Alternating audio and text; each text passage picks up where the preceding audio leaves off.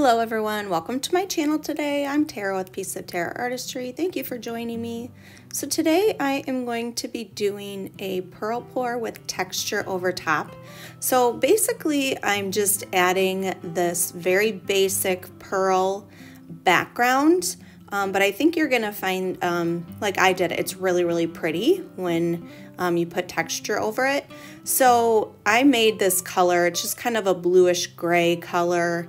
I think I used like my white satin enamel pearl mix, and then I added in a little bit of Payne's Gray, a little bit of yellow ochre in the fluid or the Tri-Art liquid paints, and just kind of came up with this kind of pretty base.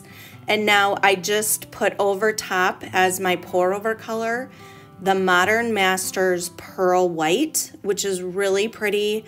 The Modern Masters metallics, many of them, not all of them, but many of them pearl really well. So when it comes to metallics, metallics don't pearl well. But I've found that many of the Modern Masters do pearl well. So like this Pearl White, the Pale Gold, the Champagne, pretty much all the golds I've noticed so far.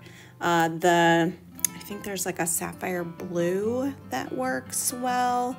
Yeah, you kind of have to experiment a little bit with them, but these Modern Masters are really excellent paints to use as your pour over colors if you're wanting metallic in your pour overs. So I time-lapsed this. This is about 30 minutes. It sat there. You can see the pearls are forming all the way around, and here's the dried result. This was the next day. So the pearls popped up really nice. Yeah, I love this. It's very subtle, but with that pearl metallic as the pour over, it kind of like sends little lightning bolts through that blue, those blue pearls. So ended up being really pretty. So you see I have kind of a big section of that pearl white there where the paint kind of sunk when I poured it.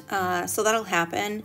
So what I'm using here is this extra heavy body golden molding paste and my Modern Masters Pearl White mixed together to add this texture. You can see I'm just pressing down, pulling up, basically making petals but overlapping them so they're kind of like scales.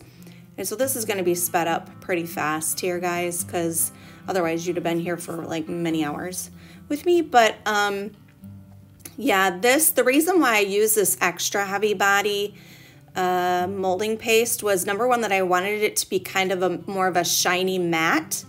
And then number two, I wanted there to, with that softer body paint, you need something a little bit heavier that is going to hold up the shape of those petals. So kind of a twofold there. So I'm just gonna continue adding this in here. I will be teaching this at the Fluid Art Experience in Asheville, North Carolina, May 23rd through 25th. If you're interested in taking this class, it's my texture and structure class. And you can see, guys, here's the dry results. So pretty. You can see those pretty pearls popping through still, adding that beautiful background, and then just the texture detail. I love it.